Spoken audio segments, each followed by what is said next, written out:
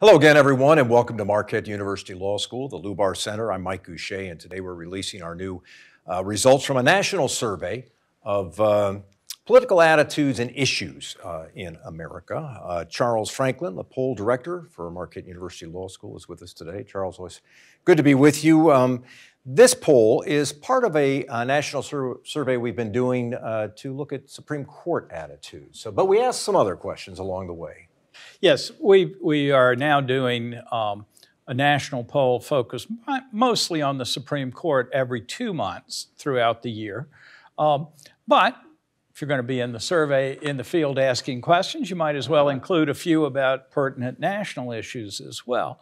And it gives us a chance to look at some issues that are of national significance that reflect how the country is evolving in these years, and both throughout this year and over the rest of the next presidential term and into the next. We hope to continue these to provide this national look at a variety of issues as they come at us, as they say. So I think if you watched the poll release yesterday, the Supreme Court poll release, you know that we were in the field from November 1st to November 10th. How many people again did we talk to, Charles? We interviewed 1,004 people. It's a margin of error of plus or minus 3.9%. And in these national surveys, we interview people who are 18 and over, whether they're registered to vote or not. That's a departure from the Wisconsin surveys of registered voters. But we're interested in public opinion here, and so the whole public gets a chance to have an opinion on these things. And we interview people through a modern method of survey sampling in which postal delivery addresses are selected at random around the country so that everybody has a known and equal chance of being selected into the sample. They're then invited to participate in a series of surveys, one of which is ours, and are sent if they agree to participate, are sent an invitation which is only good for them specifically, can only be used once. No one can volunteer to be in the survey. Nobody can sit and answer the survey 100 times. So this is very much like a telephone survey with a random sample, where you can't volunteer to do a telephone survey. We have to call your number, which we selected at random. And so this is somewhat different than some of the older style web surveys that rely on volunteers rather than a random sample, and really represents the state of the art. Our surveys are conducted by our partner SSRS, a large survey firm located in Pennsylvania, which invites the people to participate and draws the sample for us. Well, we're going to begin today with a few questions about former President Donald Trump. And here we are, Charles. Joe Biden has not completed his first year in office, but some people are already talking about 2024. We can believe that, just around the corner. And so you hear Donald Trump's name being mentioned as a possible candidate again in 2024. We asked people if they thought he should run again. Yeah. What did they say? Well, first of all, 28% say they would like for Trump to run again. 71% would not like him to run again.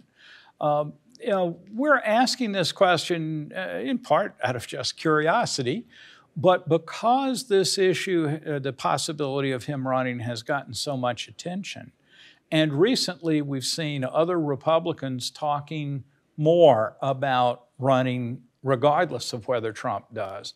I think we're trying here to capture what's going on within the Republican Party, how our opinion shifting vis-a-vis President Trump and potential other candidates. We won't know the answer to this for another 2.5 years, but we need to start setting a baseline for where Trump stands with the electorate and where he stands with the Republican Party, because after all, primary voters are really critical. So you just mentioned overall, amongst all respondents, 28% want him to run again, 71% don't, but very different story within the Republican Party. And here it's a solid majority. 60% of people who call themselves Republicans want him to run.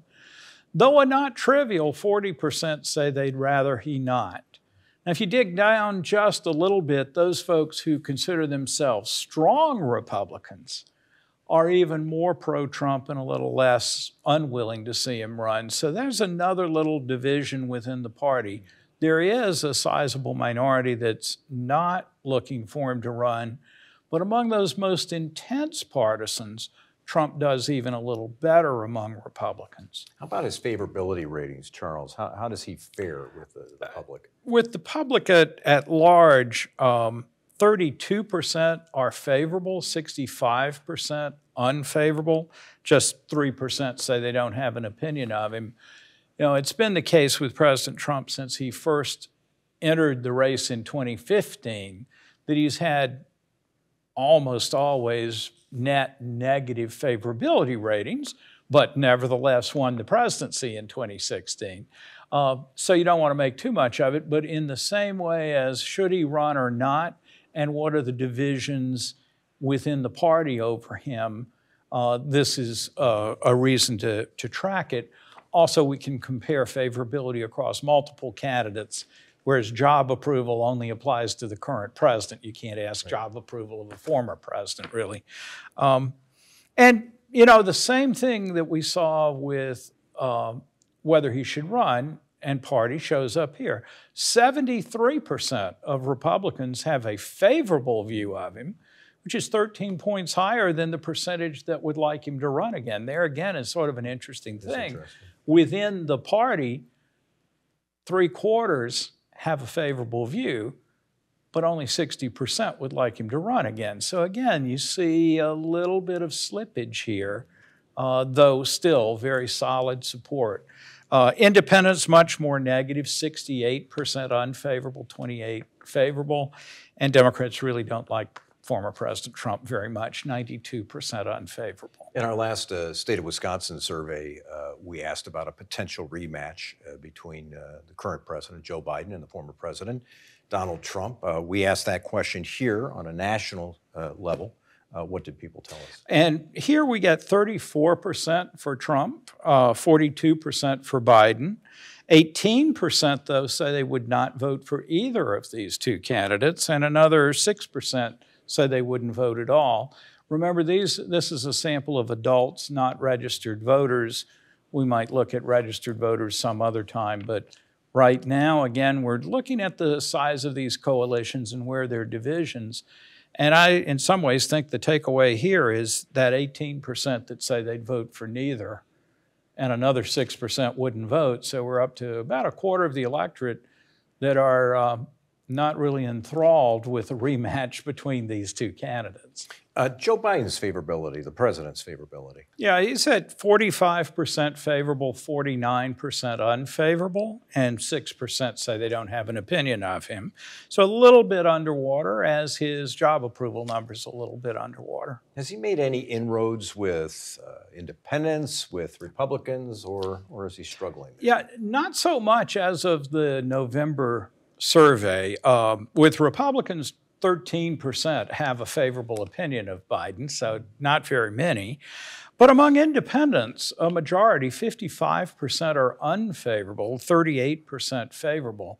This reflects some of his sinking job approval numbers with independents, and it carries over to their likability, if you will, or his likability with independents. Democrats are still very positive, 83% favorable, 13% unfavorable.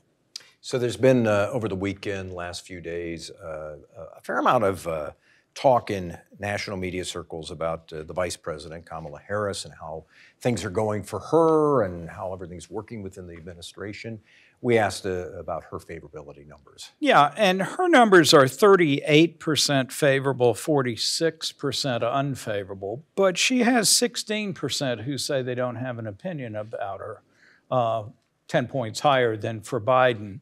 But it does mean her net favorability is a fair bit below his. And by party ID, Charles, any difference in how people view her? Yeah, Democrats are still quite positive, but not quite as much as for Biden. 76 favorable, 13 unfavorable. So you certainly wouldn't look at that and say that's a turning away from Harris among Democrats.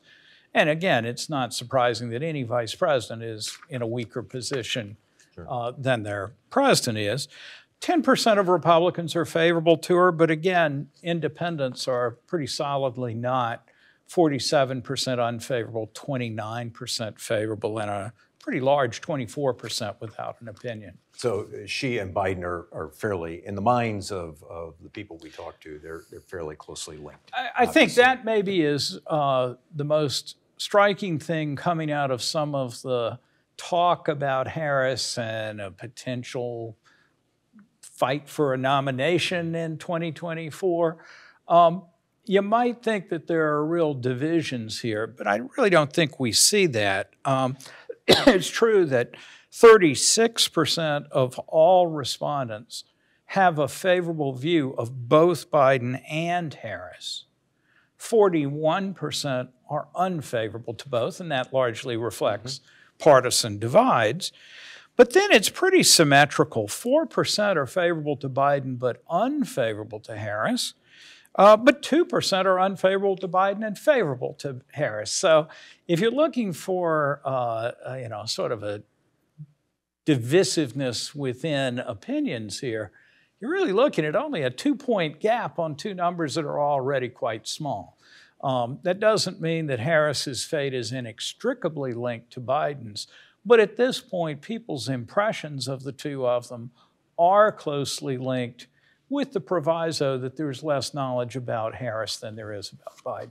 Do Republicans view them any differently? Well, much more negatively. I mean, but do they view Biden differently than Harris? Yeah, and no, you won't be at all surprised to know that 80% of Republicans are unfavorable to both. But again, there's very little division. There are a few Republicans favorable to both. And the split decisions, favorable Biden, unfavorable Harris, is only a little bit bigger than the other way around, unfavorable Biden, favorable Harris. So again, I think that there's certainly room for seeing these as two separate political actors with separate long-term fates. But from the point of view of public opinion, whether we're looking at this within the Democratic Party or within the Republican Party, or independents for that matter, really you either like them both or dislike them both, and it's just a small percentage that like one and not the other. What about Mike Pence, Charles, the former vice president? Since we were asking about Kamala Harris, we also wanted to ask about Mike Pence, who's also been said to be interested in running for the presidency in 3 years now. 29% view him favorably, 51% unfavorably, 20% say they don't know enough to have an opinion about him. That unfavorable rating is not nearly as high as former President Trump's was earlier. But as with Harris, 20% that don't have an opinion is pretty high, especially for someone that spent 4 years in the White House as vice president. How did Pence fare with the various political groups? Yeah, pretty well among Republicans. 64% were favorable, 22 unfavorable, 14 no opinion. Again, you've certainly heard a lot of chatter on Pence, the different chatter from Harris, but similar in one sense, that many Republicans were upset because Pence presided over the Electoral College count and didn't try to derail that. But in our data, it doesn't look like that's particularly hurting him among Republicans. He also does pretty well with people who are favorable to Donald Trump, though not as well as Harris does with people who are favorable to Biden. So maybe there's a little slippage there. And finally, Pence is seen a bit more favorably by Republicans who are skeptical about the election outcome than he is among Republicans who are not skeptical about the outcome. So I think with the questions we have, we're not seeing much evidence that there's a broad scale blowback against Mike Pence. Now, we did not specifically ask about how he handled January 6th and whether he should have been more supportive of keeping Trump in office. So I'll leave the door open to probing those questions a bit more. But just on the face of the favorability and how they match up with his President Trump, his President Trump when he was in office, I don't think we're seeing much evidence that Pence is really being vilified on this, at least in the eyes of the general public. So let's talk for a moment, Charles, about the public's opinions about the accuracy of the 2020 election, whether the votes were accurately cast and counted. And here, 65% say they're very or somewhat confident that it was accurate. 35% say they're not very or not at all confident in the election. Those are in line with other times we've asked this question. We see close to a 2-to-1 majority who say they're confident in the election outcome. There are, of course, big partisan gaps here. And the numbers for Republicans, there is a lot of doubt. Yes, there is. Yeah. And I think this is telling as we pay attention to this issue and how it plays out going into the 2022 midterm elections, how much of an issue is it there, as well as for the future. But within Republican identifiers, 68% say they're not confident in the election outcome. Just 31% say they are.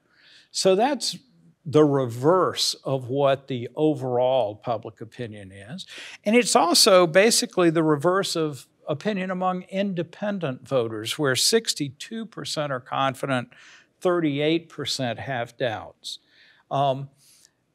Among Democrats, it's no surprise that it's nearly unanimous. 95% say they're confident. So one obvious thing here is if your party lost, you're not confident. If your party won, you are confident. But among those independents who aren't as committed to a party, it's still that roughly 2-to-1 advantage for confident in the election. I'd also say that 31% among Republicans who are pretty confident in the election outcome, or at least not doubting it, are an interesting problem for Republicans who want to pursue election investigations or audits, and this is maybe more of an issue at the state level these days. But it does mean that there's a solid majority within the Republican Party that wants to pursue these allegations, a minority in the party that would like to move on to other things, and a host of candidates planning to run in 2022 or afterwards, trying to figure out how to navigate this split within the party and whether this is a winning issue for primaries in the coming months and whether it's a winning issue for general elections when the balance of opinion in the party runs opposite to the balance of opinion in the public at large. Charles, we talked about Joe Biden's favorability numbers earlier underwater. Let's talk about his job approval numbers, which I would assume are fairly similar. Yeah, and they are 49% approve, 51 disapprove. We had it at 48-52 in September. But those numbers were down in September by 10 points from 58% approve, 42 disapprove in July. So in our data, we saw a big drop in July to September, middle of September, but we haven't seen a continuing change. Some polling is a good deal below where we are. Part of that is that telephone polls tend to give a lower approval rating than online polls, regardless of the company and the methodology that does the online polling. So we are typically 3 or so points higher than the polling average, which last time I checked yesterday was running about 42 or a little below 42. So we are a bit high compared to that. But the trend that we're seeing and the fact that he's underwater, even if only by a little bit, I think is certainly consistent with what everybody found from about early mid-July to the early fall that Biden had taken a substantial drop in job approval. So from those halcyon days earlier in the summer for Biden to where he is today, where has he lost support? Has it been amongst all political groups? Or? No, and I think this is where our data, even though the average overall hadn't moved very much, is especially striking. Among independents, he's fallen 14 percentage points since July, from 57 to 43% approval, with 57 now disapproving. So those numbers have really reversed from the summer. And again, with this critical independent group that moves more than usually we see other parties do. But Democrats have dropped 13 points from an astronomical 96 in July to a fairly normal 83% within your party now. So I think with these two groups, you really see the key to how he fell. Now, we did have some somewhat confusing results among Republicans. They don't seem to have moved much from July to November. 16% approval in July, 17 now. But in September, we did have them lower at 9 points. So they seem to have bounced back up. Or maybe we just had a bit of an unusual sample there. But I think the steady movement in independents and Democrats is really worth paying attention to. Well, as we've seen in some of our statewide polling, you see issues like inflation emerge, and that tends to be one of those issues that cuts across party lines. Doesn't matter if you're a Democrat or a Republican or an independent. If you're paying more for the things you buy, that might affect your attitude a bit. Absolutely. And in our Wisconsin polling last week, we saw a substantial rise in concern with inflation. We also saw the right direction, wrong track numbers well underwater. Now, we didn't ask right direction, wrong track on this national survey, but there are a host of other surveys that have been asking about this. And yeah, the public generally seems really quite negative on the state of affairs right at the moment. I think the word was grumpy that you used to describe the public a week or two ago. You know, I think you could see that reflected in the way people think about Congress. Now, we should point out we were in the field at a time where they hadn't quite completed action on the infrastructure bill. So maybe people feel a little differently about Congress, maybe not. Yeah, it's hard for us to tell. Congress finally passed the bipartisan infrastructure bill when we had finished 78% of our interviews. So we really don't have enough after they acted to see anything. It didn't stop me from looking, but I don't see much difference in our pre-passage, post-passage. But the cases are so few that I don't think we would be confident in saying it if we did see a big change. Biden's signing the bill and perhaps promoting the bill, well, we'll see what happens in the coming months. But I think it's best to think of our poll as essentially completed before that.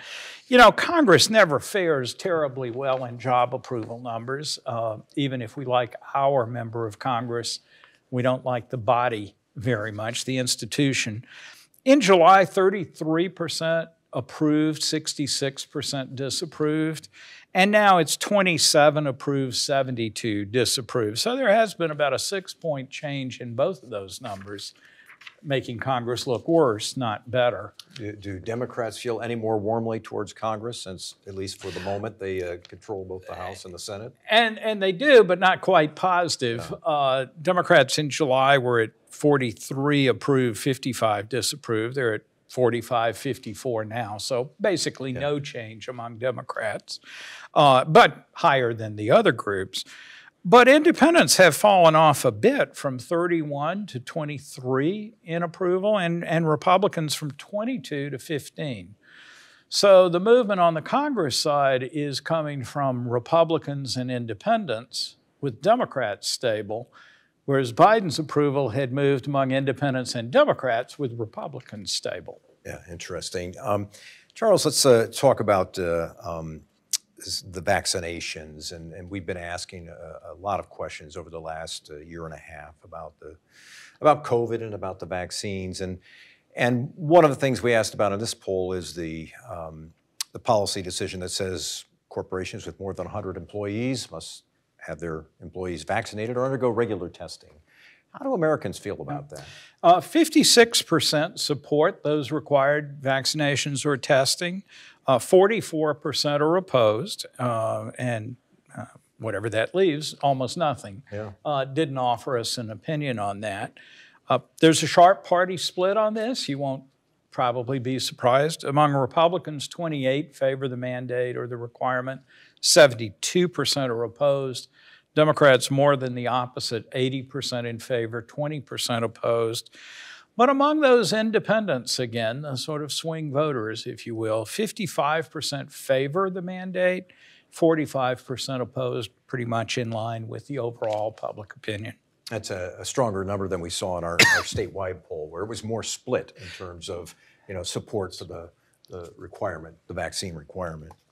We've seen some variation in that across polls on mask requirements for schools, which have generally been net positive, but vaccine requirements, some are more evenly split, like we saw in Wisconsin last week. Charles, let's talk about whether people still see the coronavirus as a serious problem. We see numbers. It depends, I guess, where you live in this country right now, what you're experiencing.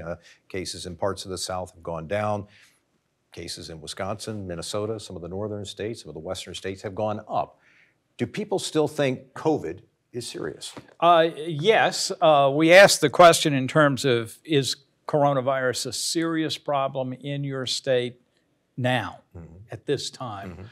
And we did that in part in September because we were catching the upward wave of cases. In November, almost all of the states are down from where they were in that September surge, though, as with Wisconsin, some of us are working our way back up again a second time. So there are some variations there. But overall, I think the numbers are very consistent with declining incidence of cases. In September, 68% said it was a serious problem in their state, 32% not. And this month, it's an even 50-50 split. So there's been a substantial decline in that number. And it's across the partisan divide. Republicans, independents, and Democrats all see less of a problem now than they did in September, though Democrats see it as more of a problem than Republicans do, regardless of which month we're looking at. What about regions of the country? I just mentioned that the South has seen cases go down, in some cases fairly precipitously. What are we seeing in terms of regions and whether that affects people's attitudes about this being still a big deal? And the South is a great example because they were very hard hit in September in the surge of cases. At that point in the South, 78% said it was a serious problem. That's fallen all the way to 53% now. And the West has fallen as well substantially, 67 down to 48. The West is kind of a mixed picture between the Mountain West and the Pacific Coast area. Midwest has come down some, but only some, from 59 to 50. And again, some of the Midwestern states are currently seeing a bit of a resurgence. And in the East, also not as much of a decline, from 59 to 46%. Saying it's a serious problem there. And I think you touched on this, but party ID, this kind of cuts through party ID, how people view this pandemic. Yes, at least the movement of it. So Republicans have seen it as less of a problem than Democrats, no matter what month we've asked it in. But Republicans went from 49 serious to 30 serious from September to now. But Democrats went from 90% serious to 70% serious this month.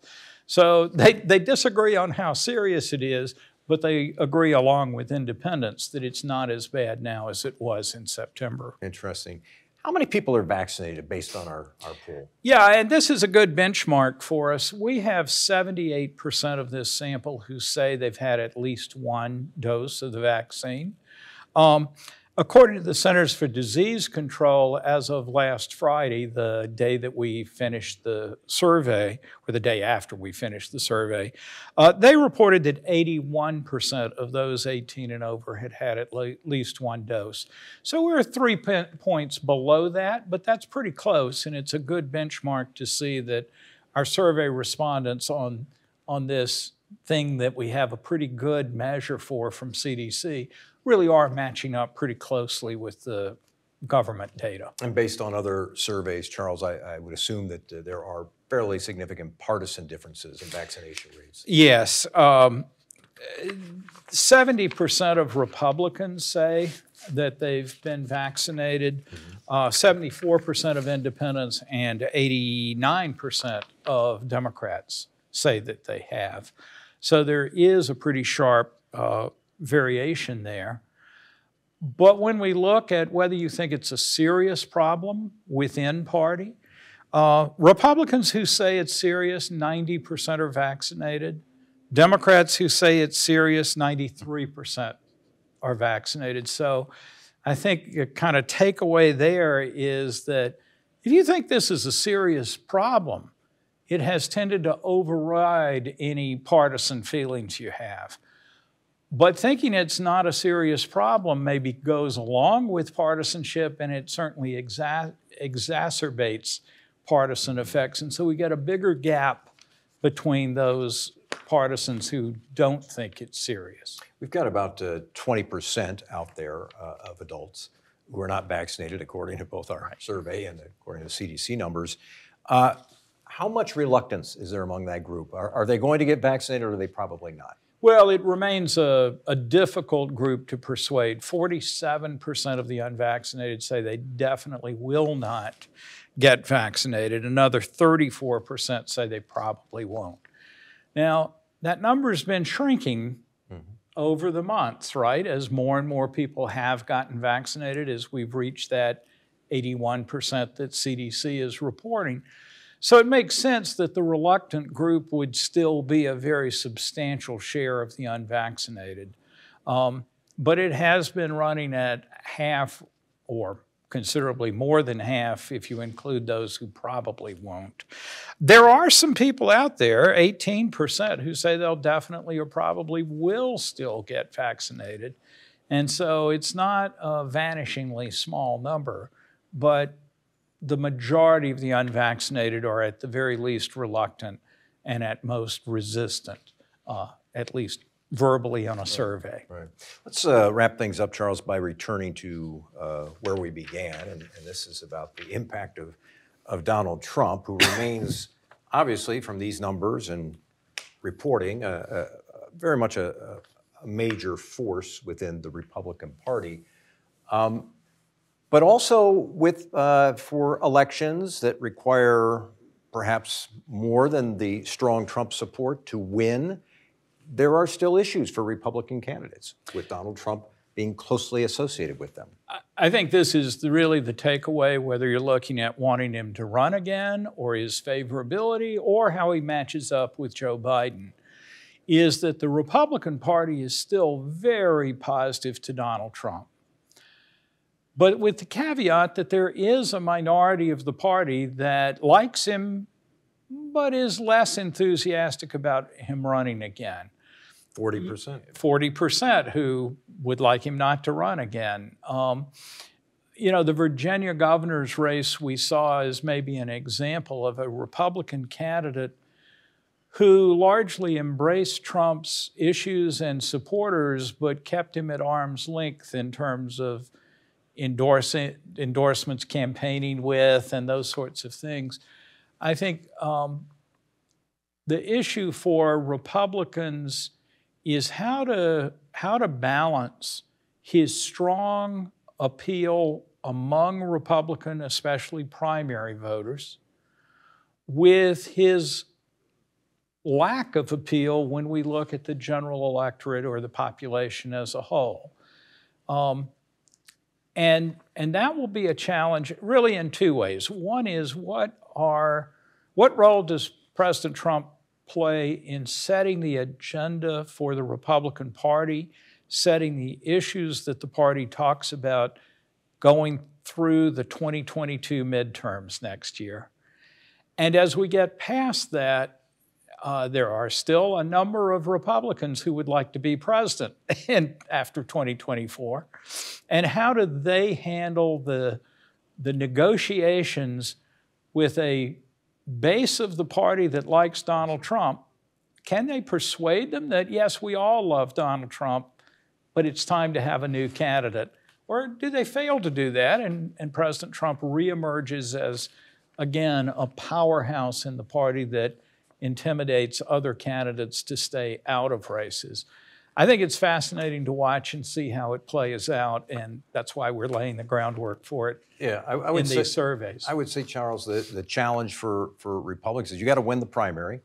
So having the support of Donald Trump or his followers, his really strong followers, is almost essential to win a primary. But if you're in a competitive state, if you're in a Wisconsin and you're trying to bring back those suburbs to the Republican fold, it's a real challenge. It's an interesting challenge. It certainly is. And if we can just add one further complication, an unpopular Democratic president also throws another element into all of this by providing just sort of national headwinds for Democrats and a tailwind for Republicans, at least as of now. It's still a long ways to Election Day.